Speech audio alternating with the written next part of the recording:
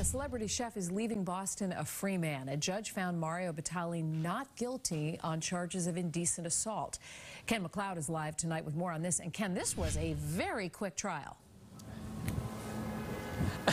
Yeah, Lisa, the trial here was initially expected to take a week or more. Instead, it barely lasted a day and a half. And in the end, it was pretty clear that Judge James Stanton was not buying the accuser's version of events.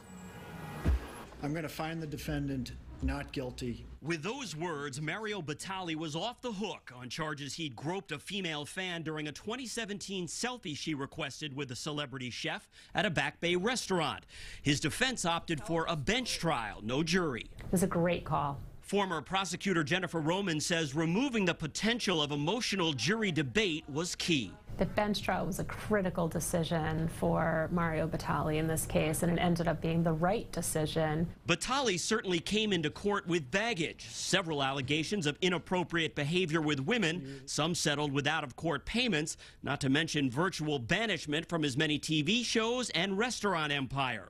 Today, the judge gave him a tongue lashing, but made it clear he suspected this victim's motive was money. Really what happened here was you had a judge who applied the law, assessed the credibility of the alleged victim, which was really the key in this case. Indeed, the defense pointed to several instances where they believe the accuser schemed to dodge jury duty or get a free gym membership.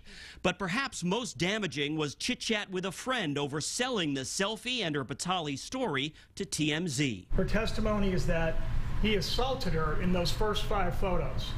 There's a 3-minute break, and then she agrees to take more photos. It makes no sense. Still, the DA called Batali's actions abhorrent, saying they were disappointed in the judge's verdict and pledging they will not waver in our support for the victim. So this case isn't over. We're going to hear more about it for sure.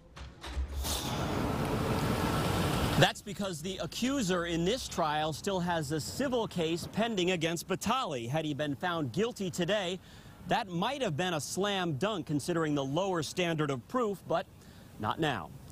Live at Boston Municipal Court tonight, Ken MacLeod, WBZ News. Ken, thank you.